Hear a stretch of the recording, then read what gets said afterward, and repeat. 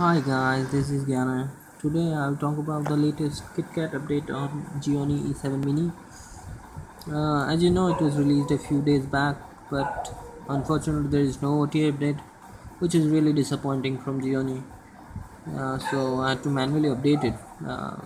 They had mentioned like you can go to the service center to update it, and I called like 4 service centers in Mumbai, and like almost three of them were not aware like there is some KitKat update. They told me to come back after 10 days, or one service center said it's not a Gionee service center.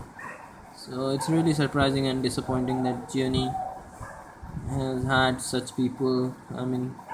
They should have people who have skills and knowledge to help customers like us. So anyway, I updated manually, and I'll post the link on how to update it below the video, so please check that out. As you can see, now the version is changed to 4.4.2 KitKat. So yeah, now the setting panel look different. It's full all gray now, kinda looks dull. Before it was multicolor. Anyway, it doesn't matter. And the notification they have changed like this. Now you can see the percentage of RAM used, the available RAM, and if you click on this, it will like kill some apps and free up RAM, like release memory 96 MB. The icons look different also. So you can notice that now this is 470 MB available.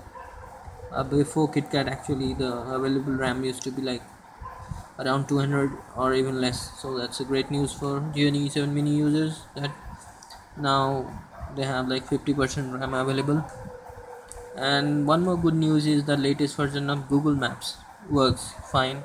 Before it used to crash, so now it works just fine. Basically, if you take a look at the changelog for this KitKat update, they have added some free apps actually on this update, like DU battery saver, touchpad keypad, DU speed booster, UC browser, etc., which you can basically download from Google Play anyway, so it's not a big deal.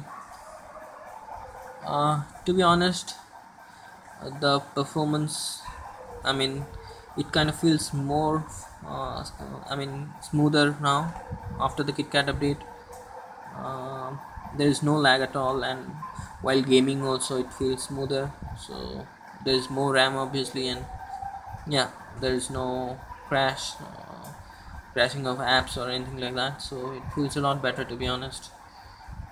But the thing is, when I ran N22 and Quadrant, the score was a bit low. I'm not sure why.